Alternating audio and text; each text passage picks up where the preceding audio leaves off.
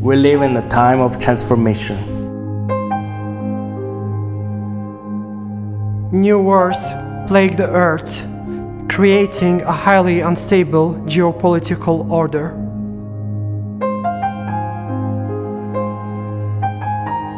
Social and economic inequalities grow exponentially, further straining deep-set social tensions. These times of adversity are marked by urgent warnings from the natural world.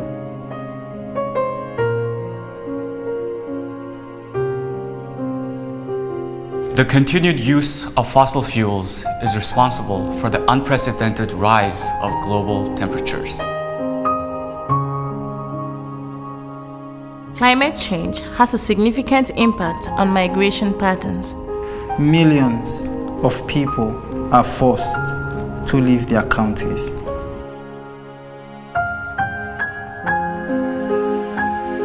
Scientists have verified a correlation between pandemics and the urbanization of rural spaces. Plastic invades our planet, and it's even found in human placenta.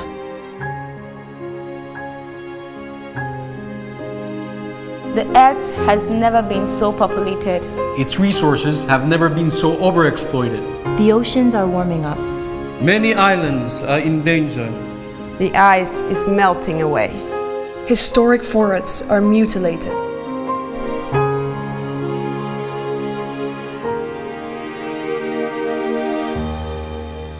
Yet. But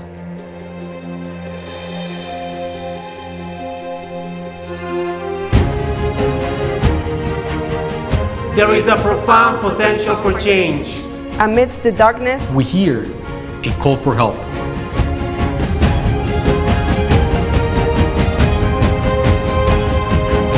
New voices are now rising, advocating for justice and true sustainability. In collaboration with the Italian Ministry of the Environment and Energy Security, the UNDP recognizes those who choose the path of change. The young innovators. Those who see a way out of the storm. Those who fight every day for a better tomorrow. 150 youth between the ages of 18 and 29. Coming from over 60 countries worldwide. Have arrived to Roma. Historically multicultural city. A place where past, present and future intertwine in the name of beauty. All of us have arrived here today for the event Youth4Climate Sparking Solutions. Here, we have all been given opportunity to present concrete solutions.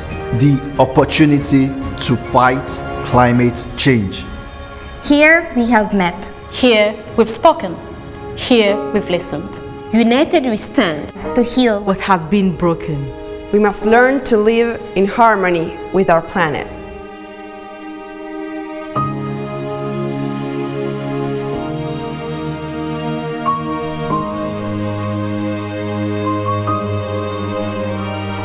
Together, we can create positive change. We can create it now. Let's start.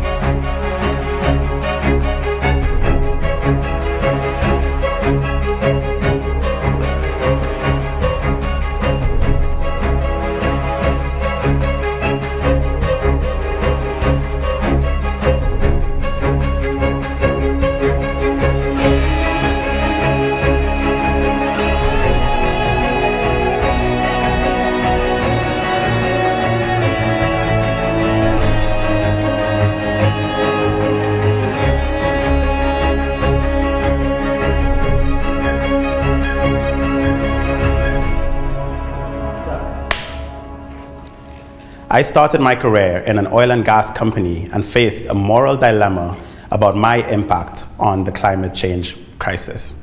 Because of this, I left the oil and gas industry and decided to pursue a career in energy policy where I can make a difference in my home country, Trinidad and Tobago. So my journey with climate action and being a climate activist was not by choice.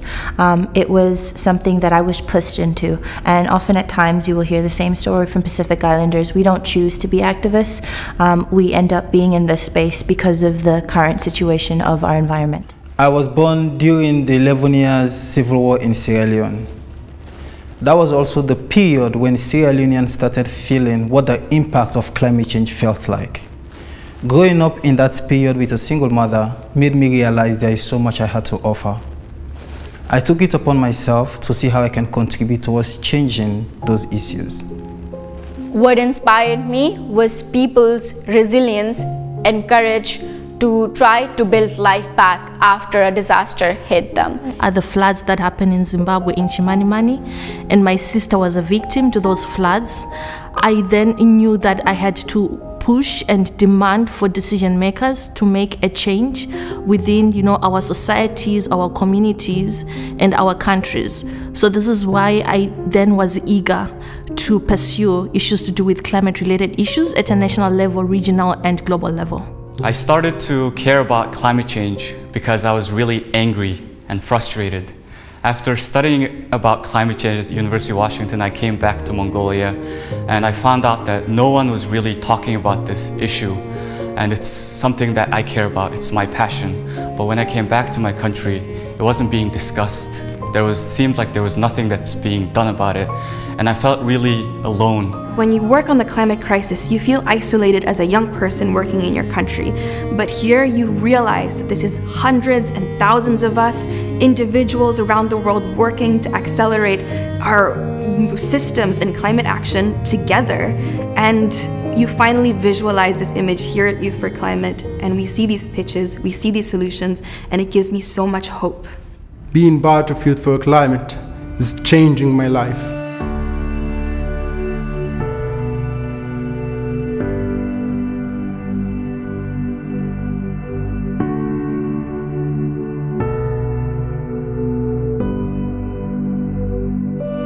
I think this is a great chance for Italy to move forward as a government and as a country that supports initiatives globally. People will look to Italy and they will see that they have such a great influence on projects, on youth initiatives that are going on around the world, that these initiatives are happening and they're coming to life with the help of the UNDP and the Italian government, and that they are supported by such entities, and that there's always hope for the better. Un motivo di vanto, di piacere e non di sforzo da parte dell'Italia, perché l'aver messo assieme tante sensibilità, averli portati a proporre così tanti progetti, a unire migliaia di ragazzi, perché voglio ricordare quelli che sono stati a Youth4Climate erano un gruppo di rappresentanza dei progetti e di tutti coloro invece che sono stati coinvolti, che sono migliaia. Questo non è uno sforzo, ma è un motivo di vanto. The Youth4Climate initiative is crucial because it connects two important dimensions of including young people into the fight against climate change. The first one is, of course, the fact that their voices need to be heard, but it's also essential that their ideas are realized, are supported in their implementation. I think this is what's special about Youth4Climate, the reason why young people across the world are so excited to be part of this family. When we started, it was an idea and we didn't know where this idea would have brought us. So it's a long way after 3 years being here again with the youngs, participating in the process with enthusiasm and being able to go from discussions to solution.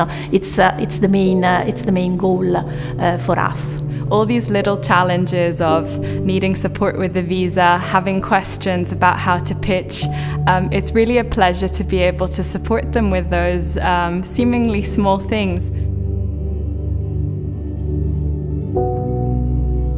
This is my message to all my peers, the youth. Understand the power that we have. understand the opportunities that can come out of the friendships that you enjoy with those around you who are fighting for the same cause. We have tremendous ability to make a difference, but we need to do it together and we need to do it quickly. Indigenous people, young people should be leaders of climate actions and not victims of climate policies. When we speak of climate action, we speak about giving safety and peace before all to our children, to our parents, to the families we so much value. Climate justice is not just charity. Climate justice is an investment. Well, my message to leaders is to move beyond just our words and, of course, our commitments, and move beyond the concept of just transition. At what point do we go from transition to action? And at what point do we begin implementation? And I think that time is now. And I fully expect leaders to be held accountable, but also to work closely with young people. Because, of course, you are setting the groundwork for the future that we're going to inherit, and we want to work together to build the world that we want and we truly deserve. Your inspirational efforts are a demonstration that you don't have to be a politician, a millionaire or billionaire, or a celebrity to lead change. In so many ways, you are our main hope as torchbearers for the Sustainable Development Goals. Not least because you are a vast resource of knowledge and expertise, and let me emphasize, by saying you are our hope, it is not to step back from our responsibility to act. Your voice matters, and it can inspire your parents, your siblings, your friends. It is making a difference, including with us. That is why Italy and UNDP have joined forces to support you.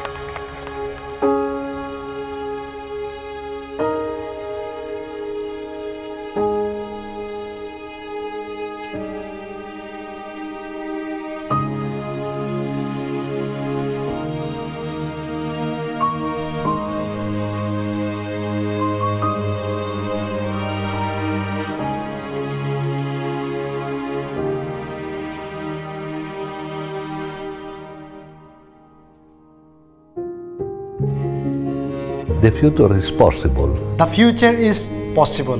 مستقبل ممكن. The future is possible. Майбутнє можливе. The future is possible. El futuro es posible. The future is possible. Gelecek mümkün. Ọjọ́ iwájú ṣeé ṣe.